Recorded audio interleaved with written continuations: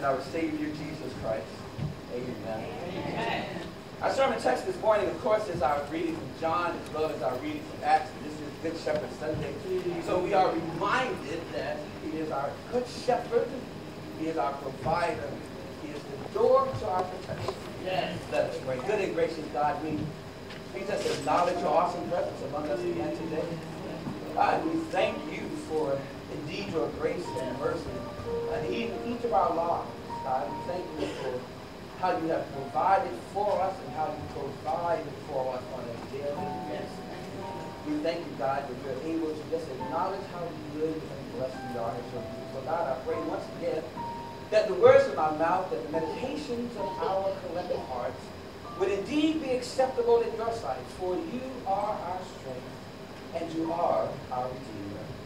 Amen. Amen. The Lord is risen. He is risen indeed. Hallelujah. And it's Good Shepherd Sunday. It's the fourth Sunday of Easter, and on the fourth Sunday of Easter, each year we are confronted with texts that remind us of the power of God at work in our lives. As one who protects us, as one who provides for us, as one who makes a way for us, and one who is the way for us. In our reading from John chapter 10 today, Jesus speaks to the leaders of the religious community who are a little bit beside themselves because of what Jesus is doing. The religious community is struggling with Jesus being the person and doing the work that he came to do. And you know we still struggle with being the people that God calls us to be. We still struggle with following the example of our Good Shepherd, who is both our shepherd and our door. It's interesting to me, and I'm sure it is for you, I would imagine, how we Christians struggle with living the message that we sing about, that we confess, that we read, and sometimes that we shout about. The Good Shepherd of our text today, Jesus has healed a man in chapter 9. The man was born blind. You remember this story? They were walking along, and they saw this man born blind from birth. If you are born a certain way, there is not a whole lot you can do about it. I was born with big ears, and there's not a whole lot that I can do about that. I was born with a dimple in my chin, and there's not a whole lot that I can do about that. I was born a whole lot lighter than I am today. But I had dark ears, so they knew what was coming, right? So we all know that story. There are some things that we're born with that that's what we can do about it. These men, when they see this man who was born blind, ask the question, who sinned, this man or his parents, that he was born blind? They were looking for somebody to blame. They were looking for a way to exclude this individual. They were looking for a way to label him in a bad way. They were not following what Jesus was teaching. You do know what we teach about dealing with other folk or talking about other people, right? The Good Shepherd, who is our shepherd and our door, teaches us to put the best construction on everything. That's what we teach. When Jesus responds to their question, he says, he puts the best construction on it. He says, neither sinned. It was happened this way so that the works of God might be displayed in his life. His situation in life was going to be used so that somebody might see God at work. When we see things in our life or even in other people's lives that we question, when we go through situations that we don't quite understand, rather than condemning ourselves or condemning somebody else, we just might ask God, God, what in the world are you doing in this situation? And then we might respond with the songwriter who says, whatever you do, God, please don't do it without me. Jesus heals the man, and the religious leaders do what they do. they kicked him out of the temple. Now, Jesus had healed him on the day that they didn't think he should have been healed. He had healed him, and he was on one of their outcasts, and they cast him out. They kick him out. They lay hands on him and put him out. Now, Jesus has just demonstrated who he is, the good shepherd, the healer, the provider. And they put him out. The good shepherd, Jesus, has revealed himself as one who takes care of his own. Wherever he finds them, and in whatever condition they may find themselves. The good shepherd watches out for his sheep. The good shepherd protects his sheep, and his sheep know him. So Jesus is reminding these religious leaders of what he came to do. And they just aren't getting it. They're not getting it because they're more concerned about doing things the way they've always done them. They're really concerned about losing some control. The same challenge is present in our reading from Acts. In the reading from Acts, did you notice who is annoyed in the reading? Peter and John are speaking to the people, the priest, the captain of the temple, and the Sadducees come to them. And the Sadducees, who don't believe in the resurrection, are ticked off. They are upset. They are fit to be tied. They're in a rage. They're feeling some kind of way because Peter and John are talking about the Lord is risen. He is risen indeed. Hallelujah. And they don't believe in the resurrection. So they had him arrested. And the next day, Ananias and Caiaphas and John and other leaders in the church are asked Peter and John, by what power or by what name did you do what you did? They were concerned about somebody else influencing the people. That they were challenged by another authority making things happen among the people. 5,000 people had been added to the church. 5,000 people had joined the Christian campaign, become followers of the Good Shepherd, and they were people of influence. They would have influenced 5,000 people. So this was an attempt to stop them. The Sadducees didn't appreciate what was going on.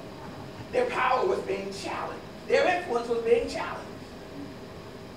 When we come together, when we acknowledge that the Lord is our shepherd, he's our good shepherd, he's leading us, he's protecting us, he's empowering us. When the church of God recognizes who we are and the power that we have, then we become the powerful force that God has created us to be. And it's not about achieving power for the sake of power. It's not about creating kingdoms over here and kingdoms over there. It's about recognizing that Jesus, our good shepherd, loves the flock. And the flock is way beyond our understanding.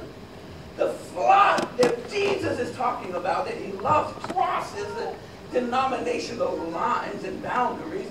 The flock crosses country borders. That flock that he laid down his life for, that flock is inclusive and it is far-reaching. And when we acknowledge who we are as God's people, we are powerful. I am so glad that we cannot place a limit on the depth and the height of God's love. He says there is one shepherd and one flock. It's that kind of love that the Good Shepherd calls us to have with and for one another. It is because we are loved that we can love that way. Because we are loved with a love that knows no limits. Because we are loved with a love that knows no respecter of people. Because we are loved with a love that looks beyond our faults and sees our need. Then we can love without limitation and judgment. Because we are loved with a love that looks beyond our faults, we can look beyond the faults of our sisters and our brothers. Because the Lord is our good shepherd. Because he leads us beside still waters, refreshing waters, not troubling waters. Because he walks with us through the valley of the shadow of death. Because he is the door that enables us to enter into the safety of God's love. We are protected from the evil and the challenges of this world. We're protected, but we can't always avoid. We can't avoid some of the challenges of life. We can't avoid some of the sicknesses of life. We can't escape some of the consequences of our own sinful lives. But we can be sure that God is our provider, our protector. He is the door of our protection. Do you have a place where you can go and get some peace?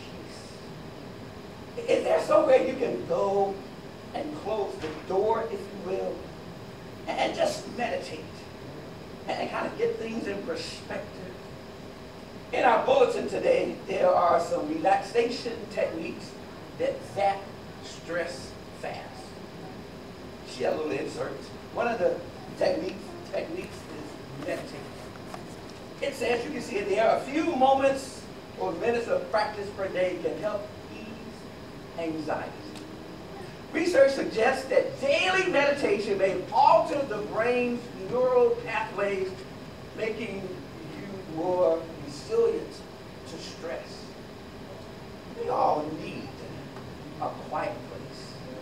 A place where the doors are closed and you don't have to worry about what's going on the outside. Even if you got to get back in the game, it's good to have somewhere where you can go and close the door and know that you got a good shepherd, a provider, a protector who's going to help you get through.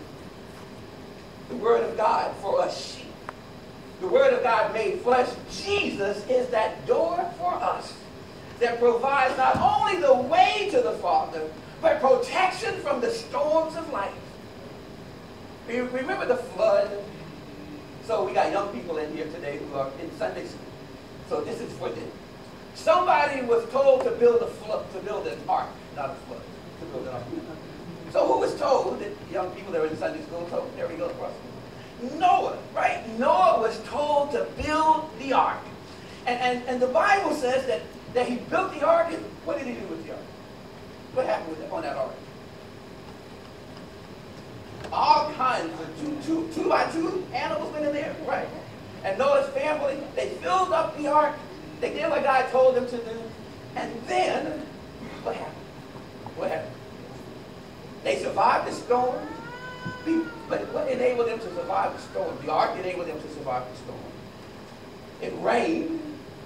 But before it rained, and for them to survive the storm, there was one more thing that had to happen. Remember what happened? What happened? Anybody? Remember what happened? Well, I heard somebody say close the door. God closed the door. He closed the door so that they would be protected and they could survive. God provided protection for his people. Jesus is the door of our protection. He's our protection from the penalty of our sin. He died on Calvary's cross to pay the price way back on Calvary. He died and he rose again. And those who believe in him, though they die, yet shall they live. We are protected.